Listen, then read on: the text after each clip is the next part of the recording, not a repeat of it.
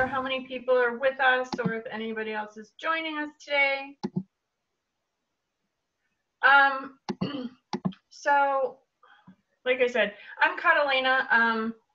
I have been playing here in the SCA for probably about 17 years. I'm going to put this little guy away. Excuse me for a minute.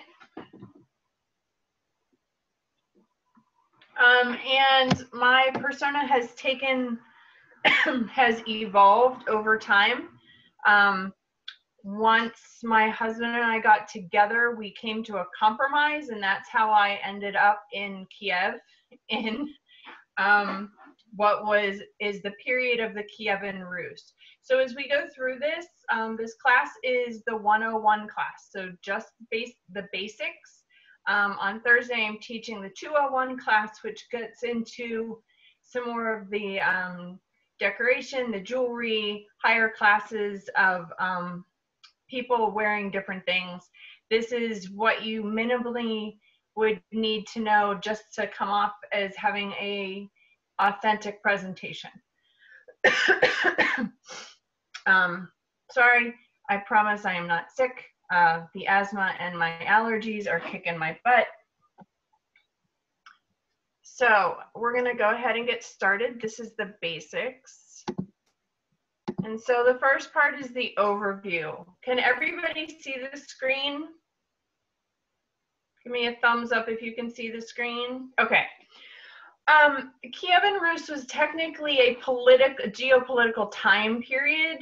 It is from the very earliest times when the Vikings or the Scandinavians came over and landed in the Slavic lands, and the two started to merge. So that 862 number at the very top of the screen is the very earliest time. Way back then, the two peoples were very separate. The trading peoples, the Vikings, may have started to adopt some of the Slavic dress in order to assimilate and sell their things, right? Make everybody more comfortable. The time period that I play in the 12th century because I choose not to time travel, although I travel from my homelands in England to the frozen lands of Novgorod of my husband. But I don't like to time travel because I don't just have like a rabbit hole. There's a war in there already, and I really don't need to time travel and add to my warren. So the time period that I plan or I focus on in the 12th century, really there's been a lot of assimilation. The two peoples have really come together, and that's where you get a lot of that Slavic influence into what probably was originally a very Scandinavian presentation. This is going to be a little bit of presentation and a little bit of kind of show and tell. So what I'm wearing now is kind of where we're going to start. Okay, so materials and shapes. Most of the materials, now Novgorod was the center of Kiev. It was the seat of power, and it was on the trade route. So I know a lot of people like to say, oh, my things are on the trade route, so that they have a lot of access to things. But in this case, Novgorod really was a center of trade, especially that far north. So they had linen, of course, from flax. They had hemp fibers. They had wool, but they also had access to cotton earlier than the rest of Western Europe because it came up from Byzantium and some of the lands to the south, because there was such a good relationship between the princes of Kiev and Byzantium. That's where you get that the guard that would go down. But in everyday clothing, you still saw linen and wool predominantly, and then the higher echelon folks, you'd see silk. Rus clothing, for the most part, was not particularly form-fitting. It was very geometric construction, didn't have the rounded, some of those rounded seams and fitted seams that you saw later. Even now, even into the 16th, 17th, 18th century, the clothing that the royalty wears still has a lot of those same shapes. It's very trapezoidal and somewhat rectangular. Instead of the long triangular gores that we're more familiar with from the Scandinavian finds, as well as from the Western European finds, a lot of the gores in the construction are actually rectangular or trapezoidal.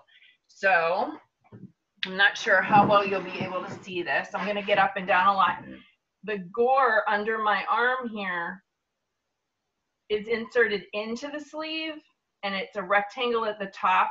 The sleeve gusset inserts into the gore, and then this gore goes all the way down in a trapezoidal fashion, as opposed to the triangle that would be inserted at the hip in some of the other constructions that we see.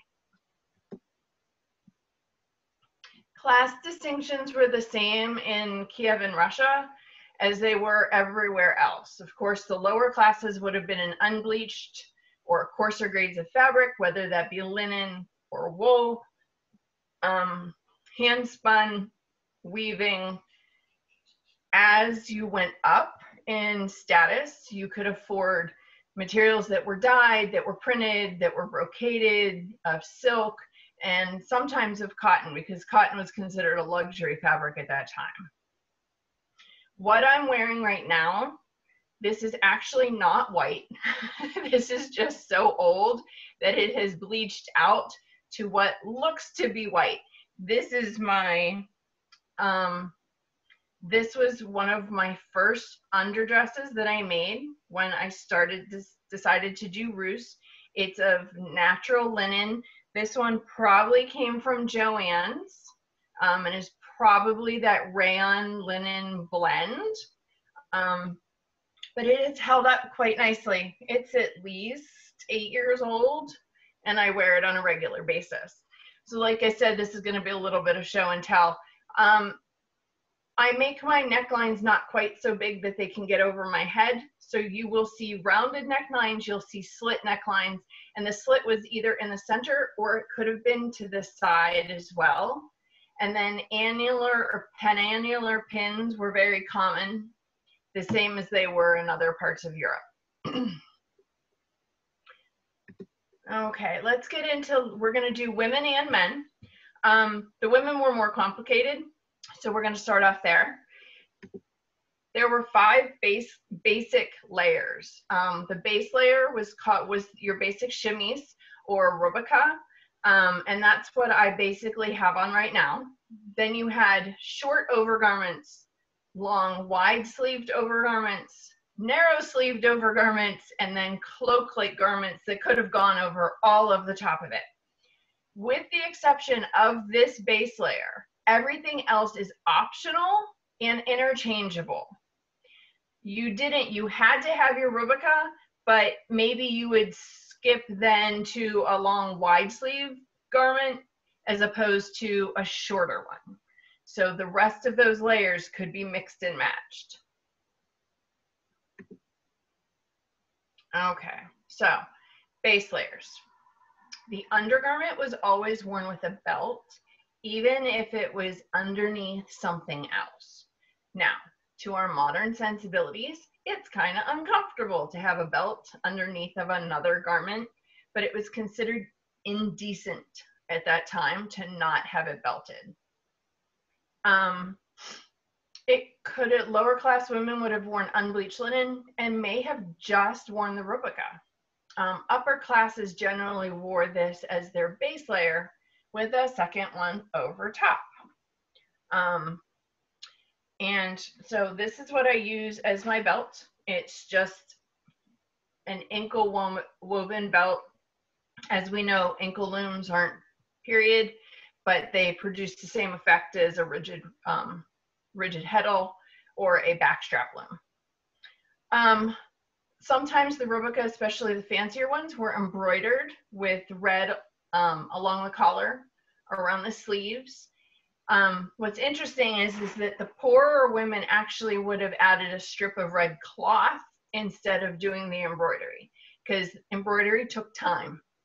And time was something that poorer women didn't have. So they would add the fabric as opposed to taking the time to do the fine embroidery on their undergarments. The sleeves are generally long. Now this one is not as long as they could be. You see, they only go to the middle of my hand. But in general, because of the location of this group of people, it was cold. So one, could act as a hand warmer, but two, the upper classes of people used it to show wealth. So the more wrinkles you had on your sleeves, the more fabric you could afford to waste. One of the reasons that we went Rus, so the discussion was, hey honey, what do you want to do? Well, he had an idea. He was gonna be from Kiev after the fall to the Mongols, because he wanted to be a Russian conscript into the Mongolian army. Here's the thing, that happened in the 1260s. In Western Europe, in the 1200s, clothing had no shape. I am vain enough, and I will admit this, I still have a waist. I like to show my waist. So I told him he had to pick 100 years earlier, which was the 11th century, where I could wear a blio, or the 14th century where I could wear a cote hardie and I still had a waist. Little did I know I'd be wearing a lot more Rus, but at least I have a belt and I still have a waist. But bonus, especially because we do all the camping, dresses were worn above the ground. Even the rich people, most of their dresses were above the ground, which gave a lot more freedom of movement and not a lot of stuff dragging behind me when I need to do stuff. Because inevitably with two kids, especially when they were younger, my arms were full, and picking up dresses at the same time that I was picking up children was not a thing.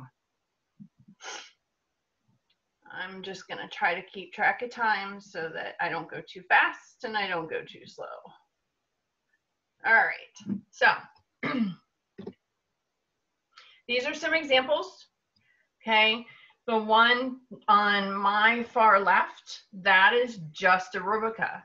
Now you can see that one has a stand-up collar, which is also, it's a short one, but it is a stand-up collar that is then attached. I have some of those as well. I use them for my fancier things and when I'm not going to be overwhelmingly warm. Okay, but you can see that one is all one color. It's fairly plain. The one in the center has some added decoration.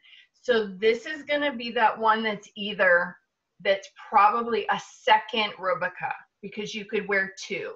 You could wear the one that was very plain as an undergarment like I have on, and then you could add a nicer one on top. So you can see that she has some collar decoration, she has bicep bands, and I believe that in a different picture, she also has some trim at the opening of her sleeves. And then the one on my right, the blue with the red collar. So just a different type of decoration.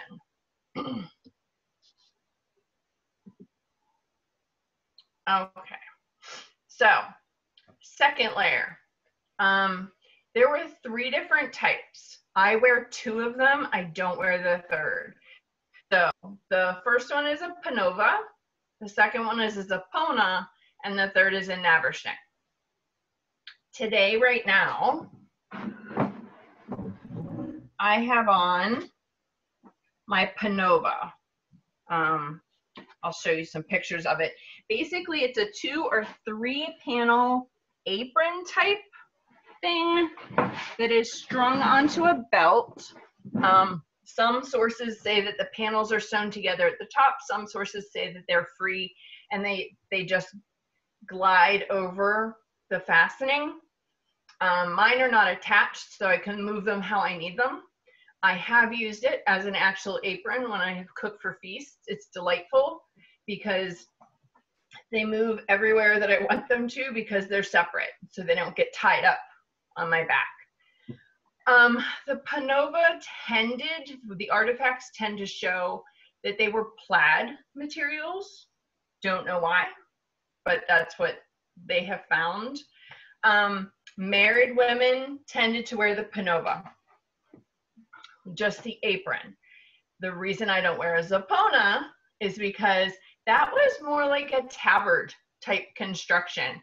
A long piece of fabric or two pieces attached to the shoulder with cutout for the neck and then belted, but very much like a long tabard, and usually worn by unmarried women. It's also an older garment than the panova. They believe that that's slightly older and was used longer. And then the third is the naberschnick. Now, I am going to do a little show and tell. So I'm going to take off the panova. Some people do wear them under their naberschnick. I find it to be bulky and uncomfortable, and it doesn't make a lot of sense to me if I consider this to be a utilitarian garment. If I consider this to be an apron, then it being under my naberschnick makes no sense because I can't reach it to do anything with it. Other people consider it that it was just a modesty garment. I'm not sure if I go with that because to me, it usually served a purpose. So, okay. Then you would have, let's see. So this is a second rubrica. You can see this one is more like that center version where it's still fairly plain, but it has some decoration at the collar. And then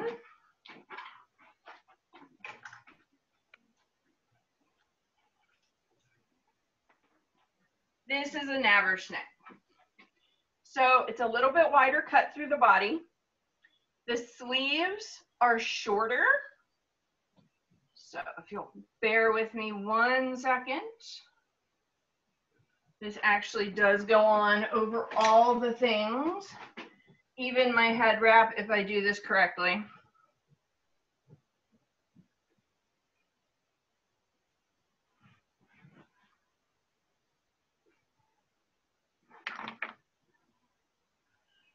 Nope.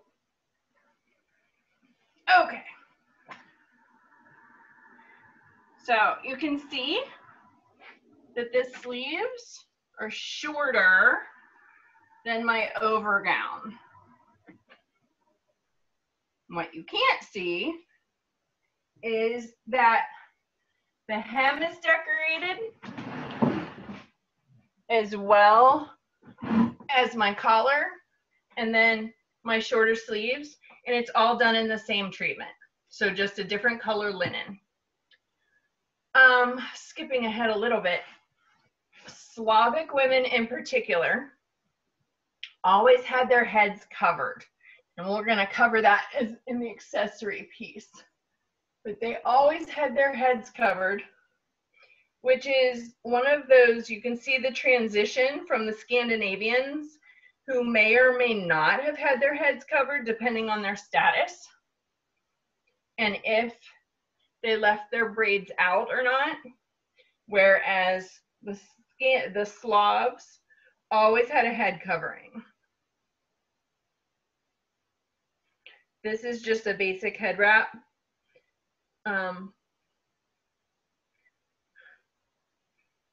That I just keep tied. I actually am able to wash my hair a lot less when I'm in garb because my hair is always under wraps. In fact, most people don't know me without something on my head. Okay. So in this slide, you can see the panova. Mine is very much like this right here. It's 3 panels. I have 1 solid one in the back and 2 split in the front. This center one is from a museum. This is just a drawing that I found online. And then this one over here, just the line drawing. It's where I got a lot of my original resource material. It's from Mistress Sophia LaRousse. She does fantastic work, and it should be everybody's place to start if you're looking at doing a Rus persona, especially in the Kievan times and then starting to go into the Muscovite time. There isn't a lot of extant information prior to the 1300s. So there's a lot of extrapolation between the grave finds of the Scandinavians or the Vikings and then the finds in Novgorod, which don't start really until the 1300s. So in that in-between period where I live, there's a lot of kind of piecing things together and making some leaps. Here's the zapona. Like I said, it's basically a rectangular piece of fabric with a hole for your head, a neck hole, and then it could be decorated somewhat on the bottom. You might have a decoration on the fabric, and it can be decorated at the neck, but it's just belted at the waist like a tabard would be. And you can see that this, so Sophia LaRuse's drawing here, as well as this picture here, the hair is not covered. So this one is up with a headband, and this one is entirely down, signifying that both women are unmarried. And then here's the Naberschnitt. These are all pictures of my dresses. You can see that they are slightly shorter than the underdress. They have shorter and slightly wider sleeves to allow them to go over top of the underdress, and a little bit wider through the body as well. Additional decoration would have been very common on this layer, whether at the neck, bicep band, the sleeve openings, or at the hem. Sometimes you'll see that, we'll see in the next slide, sometimes these got very fancy, and the wealthier you were, of course, the more time and money you can put into the fabrics.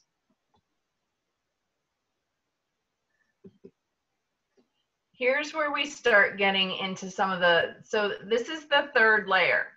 The first two layers would have been something that you would have seen with people who were in the country, were slightly poorer, even into the townspeople. They were your two most common layers. You're not really going to see these long, wide-sleeved overgarments like the Dalmatica until you get to people who have more money. One, there wasn't really a reason to have that many layers. This is your fancy layer. It wasn't really a layer to keep warm. It was a layer to show off. Okay, the sleeves were wider, they were shorter, they showed off the fabric underneath. You see a lot of printing or brocading, especially in the murals. So that's where we're getting some of this information, is the murals that came from the 11th and 12th century on the walls of Kievan Rus cities, as well as some of the mosaics. So you will see materials that either look like they are brocaded or that have been printed in some way. And there is evidence of block printed fabrics during this time. Sometimes you will see these dalmaticas belted, but other times and very often you will see them not belted. This is a garment that was also very common in Byzantium, and that you see a lot of back and forth between the Kievan Rus and Byzantium at this time.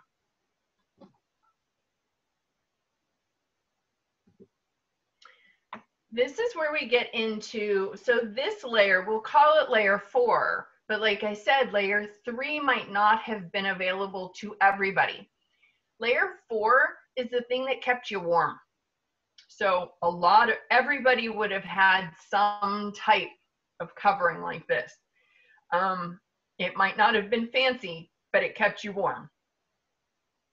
So usually of wool, even if it was a lighter wool, it could have been lined with fur for the cold winters. And there is indication that there was an opening part of the way down. So what's interesting is, in the Vikings have, we know the prototypical Viking coat, right? So it's big, it has a slit all the way down, and then it crosses over and is either belted or has some type of clasp. And then in the Muscovite Rus, you again in that later period see coats that are fully open down the front, as well as the sleeves that don't actually go on the arm but actually just flop. But this in-between period, the openings on all of the coats did not go all the way down.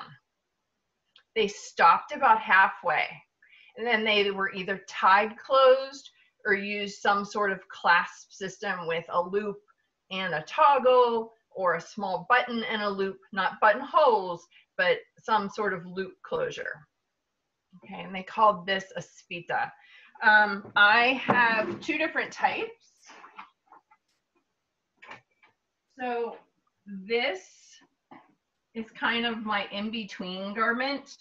It's kind of almost shaped like a navrashnik, but it is blanket coat wool, so it is very warm, and I wear it as a slightly fancier outer layer. Or I also have this. This is actually upholstery wool, and this is more like the spita in this drawing and in this picture. The sleeves are very long. They're fairly narrow. They go well down over my fingertips if I don't fold them back. It does not have toggles down the center because I was making it quickly before. I don't remember exactly, but I know that I used it the year the Gulf Wars was 26 degrees one morning, and I had all the wool on and I was comfy. So it's not lined with wool. I don't need anything, or lined with fur. I don't need anything quite that warm. Okay, and then we end up with cloaks. They could be wool, they could be silk, they could be light, they could be heavy. You can see the one in this mural photo. You can see what I mean by either the printing or the brocading. Okay, and then you can see trim along the top and down.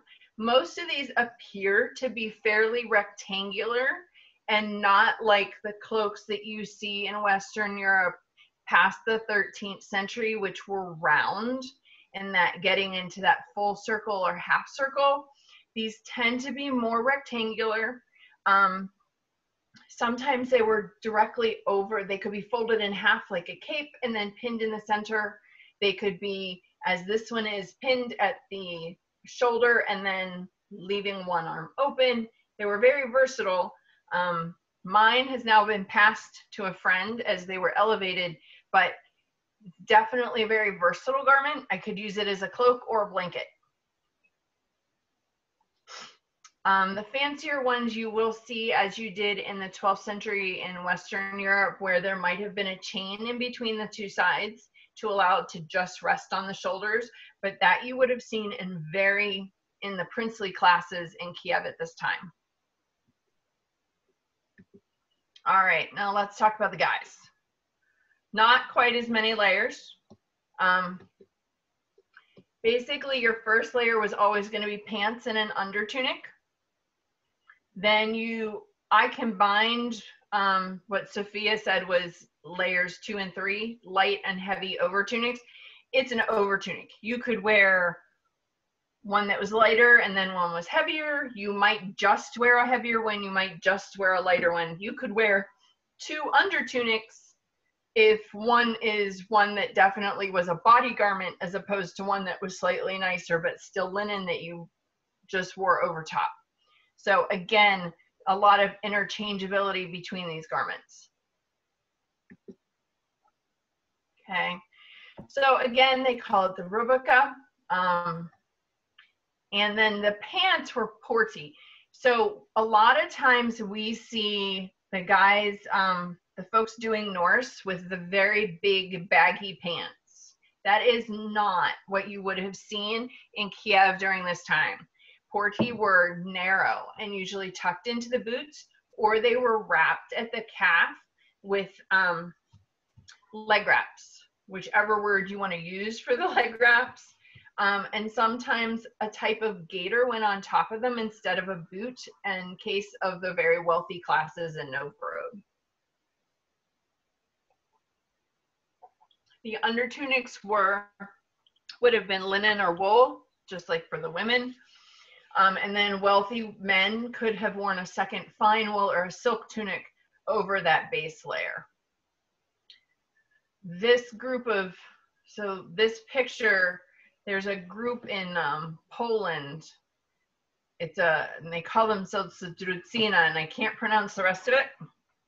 But if you find them on Facebook, their representation, it's not necessarily Kievan Rus, but it is time appropriate Slavic.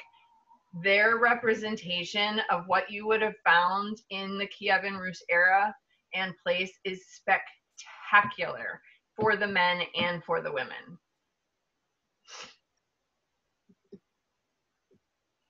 Okay, layer 2, again, this is the over tunic, whether that's a light one, as you can see in this picture of the couple, this is either printed or brocaded silk. So not a heavy over tunic, a light one, but very decorative, showing wealth. Or this one is made out of wool, and of course slightly heavier, and again could have ranged from being very utilitarian to very decorative depending on status. Additional decoration could have been at the sleeve openings, the hems, bicep bands, or on the collar.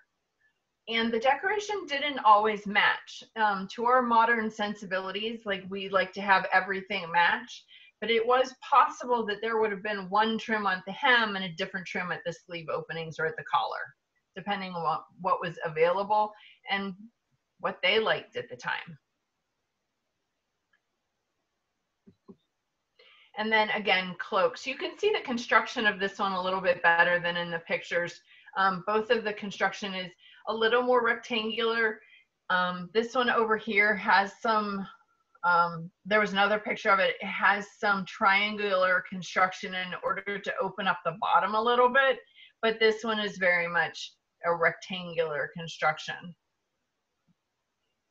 Large clasps or fibulas either in the middle of the chest or towards the shoulder again. All right, now getting into basic accessories for everybody, for the men and for the women. 7:33. Okay, I'm going a little bit faster than I wanted to. So basic accessories, shoes. So we are lucky in the fact that, not sure how many of you have ever looked at the museums from Novgorod or some of the extant finds. These three pictures of shoes, the boot and the tall boot, the lower boot, and then the shoe, are all finds from Novgorod, and they are leather, and they're extant, and they are perfectly preserved because the soil layers, the pH of the soil layers allowed for the leather goods to be preserved. And so the stratifications, they have dug down an incredible, I think 60 feet, Valya, am I correct on that? About 60 feet? I know that it's 25 years every layer of the road. I'm not sure the actual. Okay. So there's a tremendous amount of stratification that they have. What they would do is, as the road started to sink and things started to decay, they would just build another layer and then another layer. So they've excavated it and found an incredible amount. Colored, then they did have colored leather for the shoes.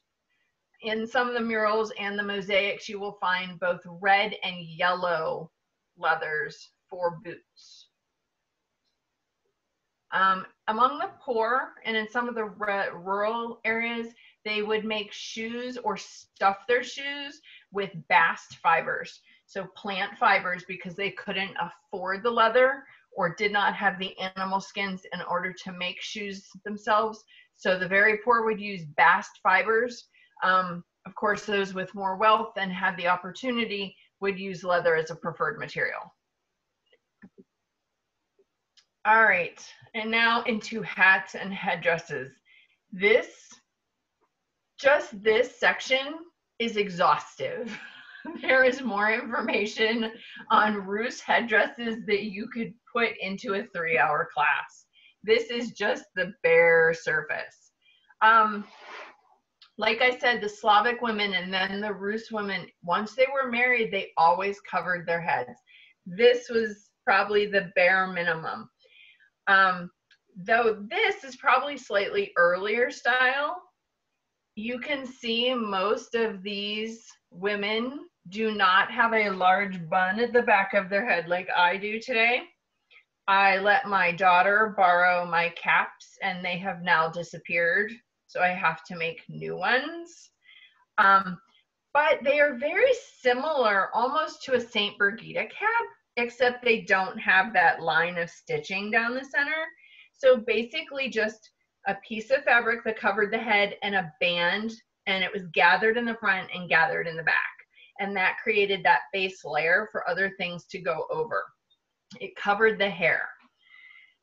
Once the hair was covered for women, there was an inordinate amount of ways that you could then cover the rest of this. When it is very warm, I go like this, or when I am very casual or feeling really lazy.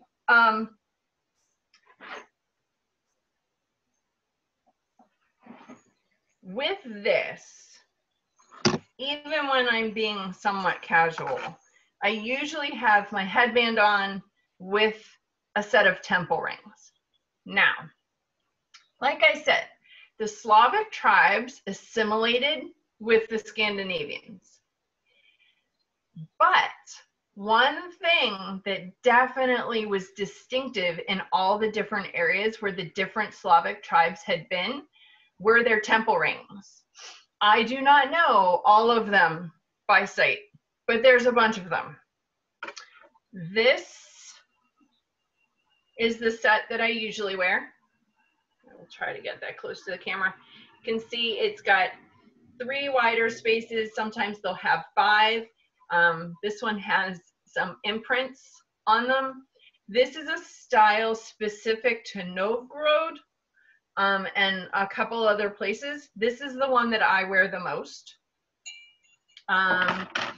Another style, and forgive me, I do not remember, and since this was the basic class, I didn't go hunting for it.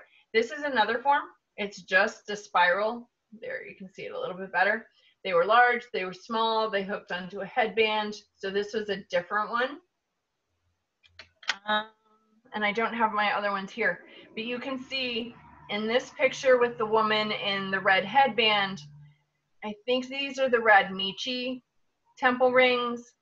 These simple circular ones were also worn by different people in different places. And then you also have, you see these over in this picture that has a lot of the different, these are sometimes called kolti. So they're slightly different in the fact that they weren't solid pieces of metal that were shaped. They were usually round, but 2 pieces attached to each other and hollow in the center.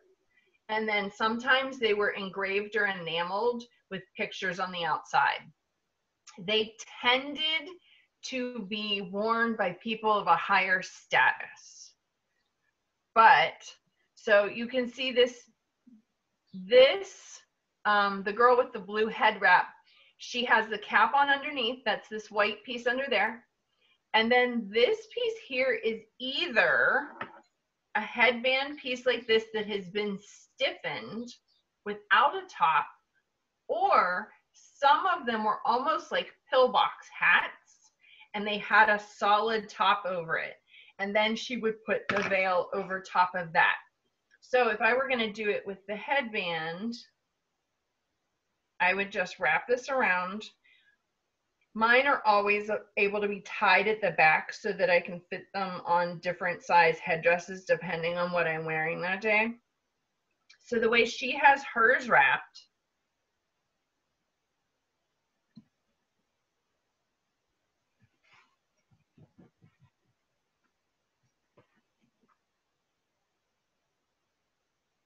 is just, she has hers down like this, pulled down tight, and then wrapped around her neck.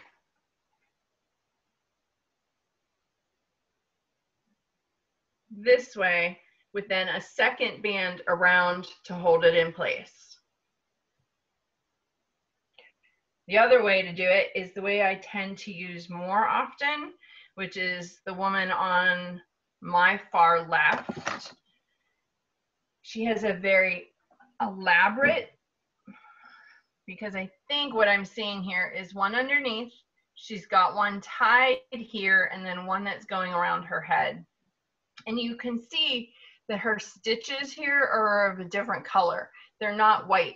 Sometimes they would have used red stitches because that was a color that they used a lot for decoration. So this one would come down. And this one is especially good if I'm cold, because then I'm not. But up and around, and then back down again. And then I would put the headband on top of that. But that was one thing that you definitely saw across the board, regardless of station. It's just that it might have been a plain woven band. It might have been a band stiffened with birch bark, the same that they use for writing letters and that type of material, to stiffen it, like this one. And then these are slightly different, where there's just the decorated headband with the wrap. And this is a cap, which I did not bring downstairs. I have one similar to that as well. For the winter, I also have this, which is so large because I made it too big, but it actually works. It fits over all of the things. And it's very warm. It's wool and fur, which would have been something that would have been appropriate to the time.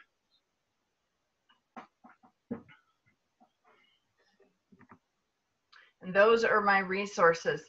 Does anybody have any questions? Oh, hold on. Let's see.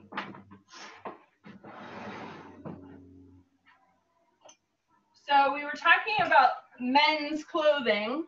So you can see that the men's rubrica would have been very similar, just shorter, obviously. And with those same trapezoidal gores into the construction instead of a triangular gore coming from lower down. So it actually allows the use of fabric is actually not very wasteful because it's more more rectangular. It's easier for me to do. It did take me a minute to figure out getting the gussets into the gores. And then the other layers. So this would have been, this is a decorated over tunic for a man. Same type of thing, bicep bands, the sleeve openings in the collar. Would it be possible to see the undersleeve where you did that trapezoidal gore? Sure. Let me see. If you're done showing the slides, you could blow yourself up so we could see it better. Okay.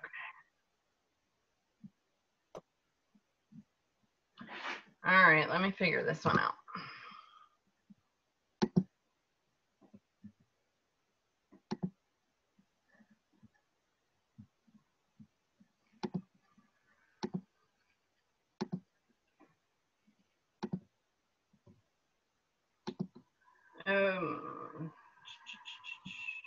Any ideas? If You should be able to end the screen share. Yep. Go to the top Top of the share. screen. There we go. and then if you hit the top of the screen where it says speaker view, you should, since you're the primary speaker, you should be able to blow yourself up so we can see Your it. own. That's in your own thing. You can switch between speaker view and gallery view on your own Zoom thing, individually. There I am. Okay, anyway. So, let me take this off the hanger.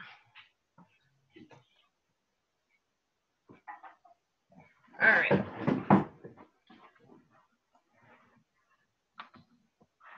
So this, it's hard to see on the white.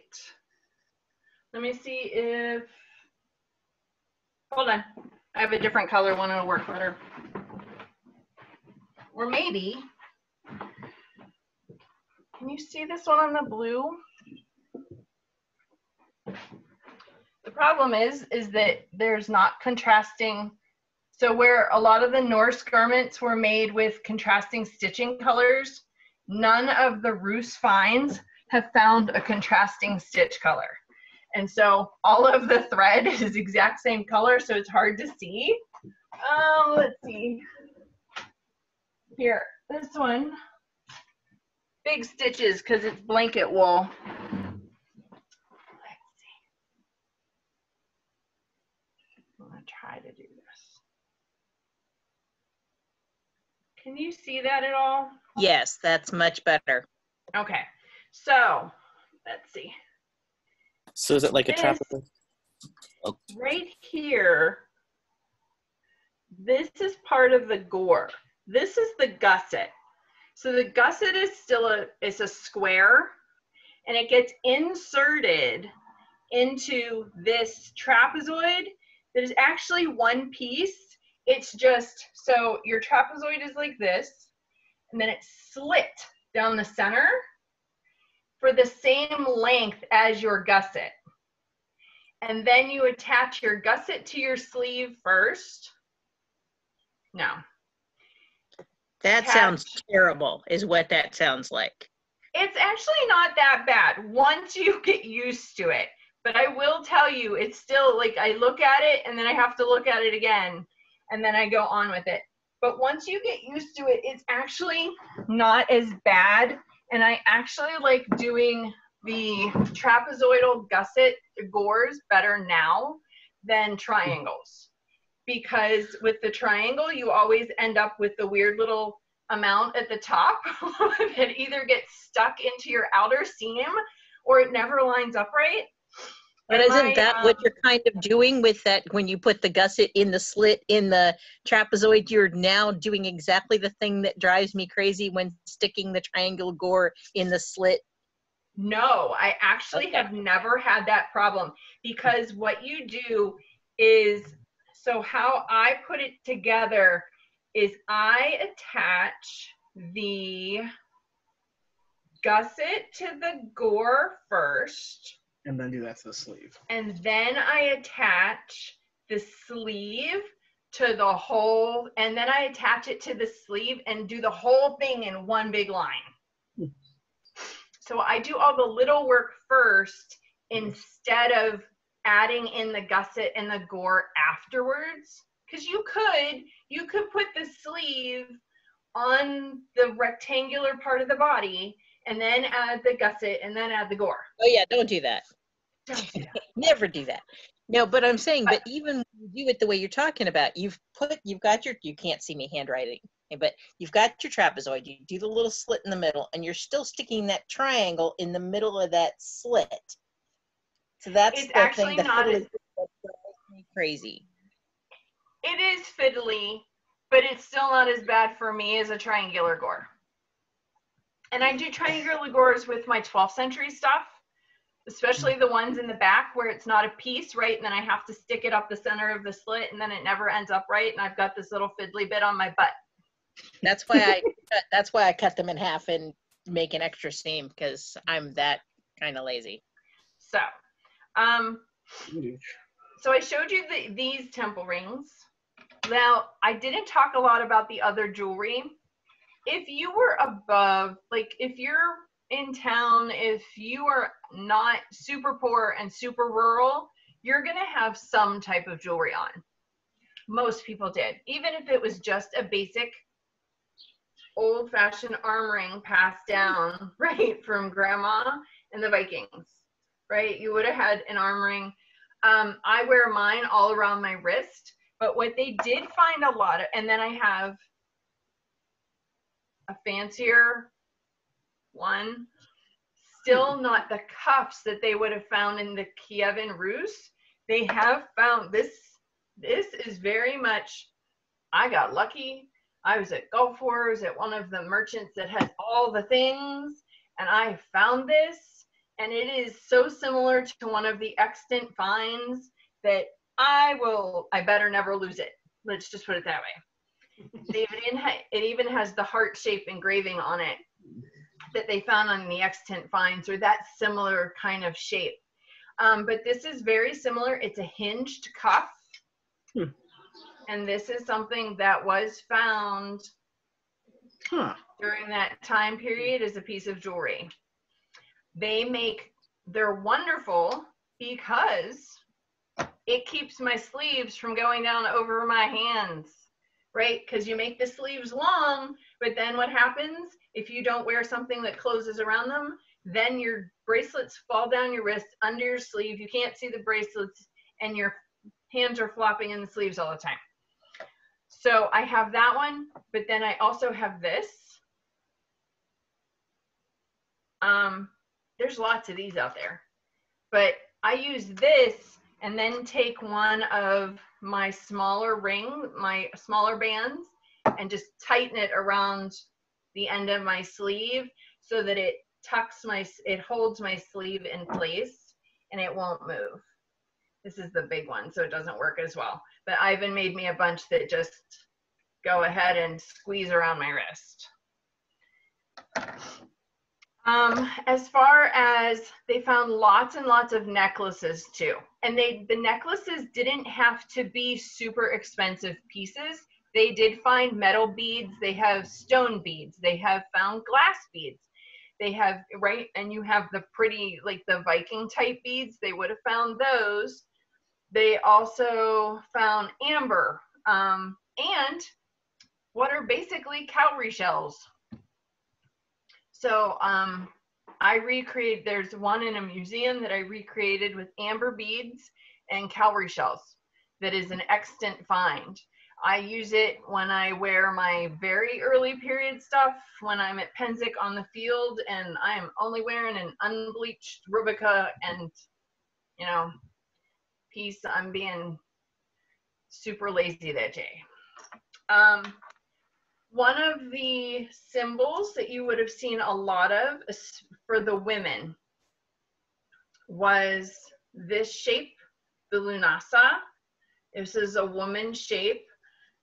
Most of these were found in a metal. This just happens to be from Cadnan Marie. This was the site token from Cadnan Marie's coronation. So it went on to the necklace. Other shape, one of the other shapes they found a lot of were those double circles, and found them strung like this. The open work metal beads, some crystal beads, and there are a lot of examples of different necklaces that were found. And if you look up Kievan Rus jewelry, archaeological finds, you can find tons of it. I know Pinterest is sometimes hard to use because you get swamped with a whole bunch of stuff that you can't use. However, they have some great pins from the actual museums and the extant finds, especially specific to the Kievan Rus stuff. And on Pinterest, and then you can follow the links. You get a lot of folks from Eastern Europe who are doing like the Woolen Festival and some of the living history festivals over there, where they are because it's such a small time period and location, that they are focusing on, their things are very authentic and it looks so unified, right? In the SCA, we have a lot of people doing very, very authentic things, but sometimes when you have, say, 12th century Kievan Rus next to the 16th century Elizabethan woman, you don't get quite the same vibe because it's not that big overall perfect picture. But if you look up the Wolin Festival too, Wolin, it's set in Poland, but because there's such a heavy Russian and Slavic influence, you'll see a lot of great examples of wonderful clothing. Are there any questions that I can answer? On Thursday, I'll be doing the 201 class where we're going to talk more about some of the other materials, some of more jewelry, getting into some of the fancier stuff. But I'm happy, we've got about 4 minutes left. I'm happy to answer any questions or direct you to places you can find stuff or send you some resources. Or if anybody wants to translate Russian for me, I've got articles. There's some questions in the chat. I don't know if... Oh, look at that. Okay. Let's see.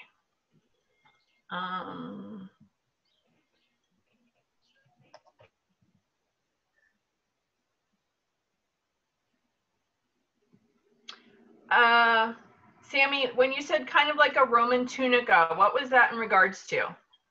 That was in regards to the women's overlayer, where it was literally just the rectangular piece and then belted. Did you see the picture once I posted it of the Zapona where it's more like a tabard? I did. So it's not quite, I do Roman stuff too. And the Roman stuff is super, super wide and then it's gathered in at the waist with a belt. The Zapona is cut only like shoulder width. Right. Just for like, yeah, just I was curious like how it related because I make garb. Right. By the time, so that, I think things got a lot more related to the Byzantines once you got past, because there's such a switch in time period from the Western Romans and then switching over to the Eastern Romans. And yes, Gwen, you're right. The Zapona, mostly unmarried women. And could I write out the name of the Polish group? Sure. Let me find it. Hold on 1 second. I only find it in my Facebook. And every time I do, I have to go through all of my likes to find it. So I am typing it now. There's an accent on this, but I don't have my accent keys set up. And I definitely can't pronounce Polish. So there you go. I know it's Drucina, and then I don't know how to pronounce the rest of it. But their stuff is wonderful, and they have a fantastic photographer who does all of their portraiture. And they also, if anybody's interested, they do some World War I and 18th century stuff as well. So they're a group that does paid, I don't want to say performances, but let's see. Interpretations. I'm sorry? Paid interpretations. Yes, but almost like demos. Right, but instead of saying, when you say performance, interpretation is the nicer living history way to say it. So the string type of temple rings, a large string. Yes. So the dangly ones, some of those that were more like the culty, I've seen those almost like very tiny chain, and then at the bottom attached to a culty.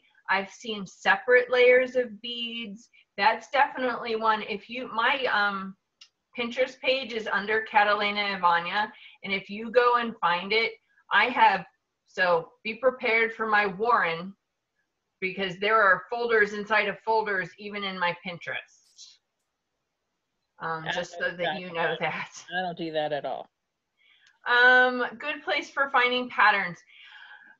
Sophia LaRousse is where I got my original patterns, and from there I've just kind of, I don't draw a lot of patterns, especially because it's mostly rectangular construction. So I don't have to draw out some of those lines that I would maybe for a Code Hardy or some of the things that have a curved sleeve. I'm able to mostly just draw it straight onto my fabric using the measurements that I get. But there are good diagrams on Sophia LaRousse's webpage.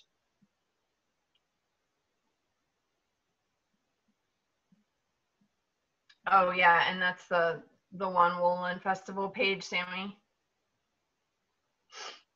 Yep, I went digging. So something I'm kind of curious about, something I'm kind of curious about, because you mentioned the different hierarchical levels in the Rus culture. I'm wondering how they relate to how we play in the SCA. So let's take my persona, for example. One reason that I gave Ivan no choice about Novgorod was the fact that in Novgorod, there were women who were allowed to be intelligent. They owned businesses, they owned property, and they were literate. So, but our backstory was that he is part of the prince's retinue. He's part of that zhena.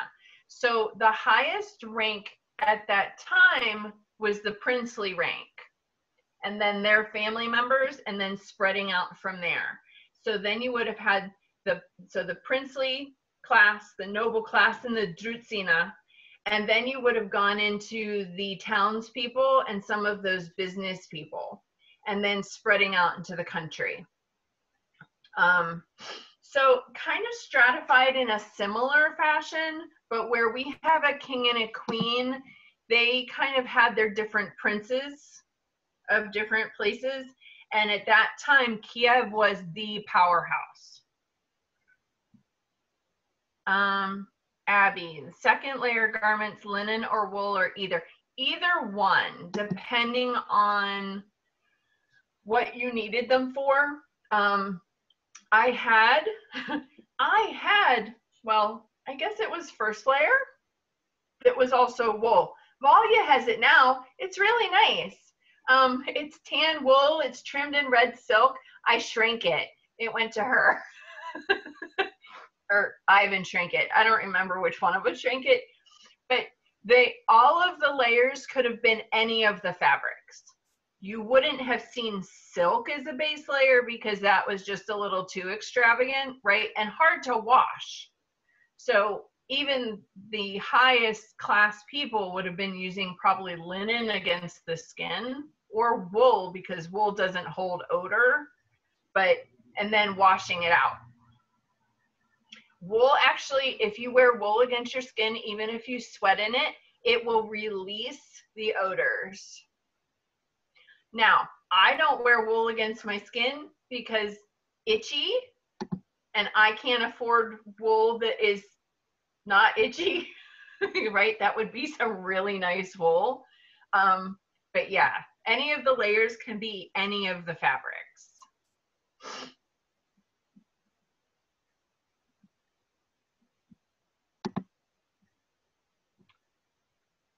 So class time is technically over. I'm happy to answer any other questions.